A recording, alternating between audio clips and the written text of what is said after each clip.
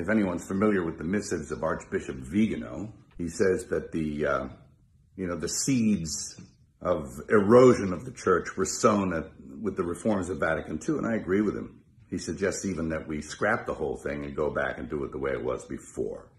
And it was a pastoral council after all. I mean, there was nothing wrong. It didn't need to be fixed. They were doing pretty well. I remember when I directed The Passion, I went to the USCCB to get support for the film. Those men couldn't get away from me fast enough. And all but a few of them turned their back on me. And it was pretty telling about who they were. A pretty insipid bunch. It doesn't look like anything's changed.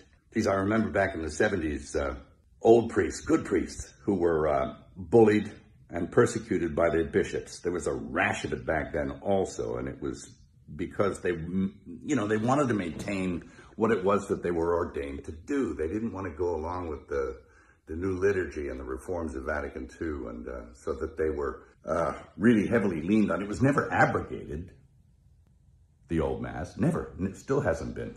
You can't. It's protected by quo primum. But they were bullied and badgered. And how are we supposed to know the good guys from the bad guys? Well, we were given a standard by which to judge them. By their fruits, you'll know them. Anybody seen any good fruit lately? No. And look, I'm a pretty sinful guy. I mean, I'm as venal as the next guy. But I know the difference between a shepherd and a hireling.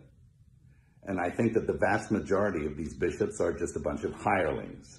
And my question is, who's hiring them?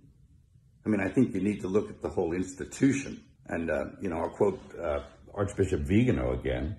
He believes that there was a parallel counterfeit church set up to eclipse the real one. He's suggesting usurpation or an inside job. It seems that way. Of course, we know the gates of hell will not prevail against it. The victory is God's, not ours. And it will flourish if we keep it in our hearts. It can flourish in our hearts and keep the faith. And that's what's going to happen. That's what I encourage you to do.